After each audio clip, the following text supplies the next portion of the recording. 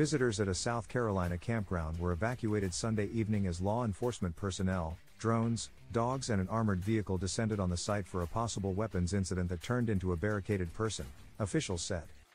The Horry County Police Department said it responded to the Ocean Lakes Family Campground in Myrtle Beach at around 7:30 p.m. Sunday in response to a report of a weapons incident at Site 1740 Neptune. Once there, officers evacuated potentially impacted units nearby and warned others to avoid the area. In an update at around 8:30 p.m., police wrote on social media that the weapons incident had become a barricaded subject incident. SWAT team personnel, a bomb squad, K-9 units, a drone team, and other personnel responded to the scene.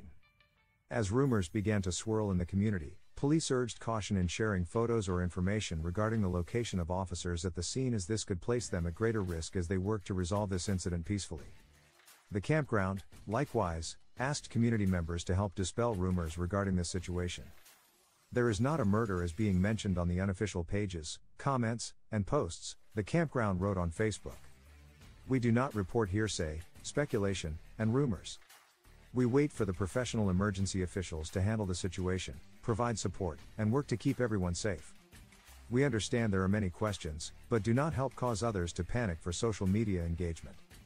As negotiations continued with the barricaded subject, police sent another update at around 9:30 p.m., warning curious people to avoid the area. Don't let the desire to catch a glimpse of the incident place you in a dangerous position, police said. About 10 minutes after posting that update, police said the subject was safely taken into custody without incident. No injuries were reported. Videos from the scene appeared to show a woman in handcuffs being led to a police vehicle. Police did not reveal the identity of the subject in custody and said the investigation into the incident was ongoing. TMX contributed to this report.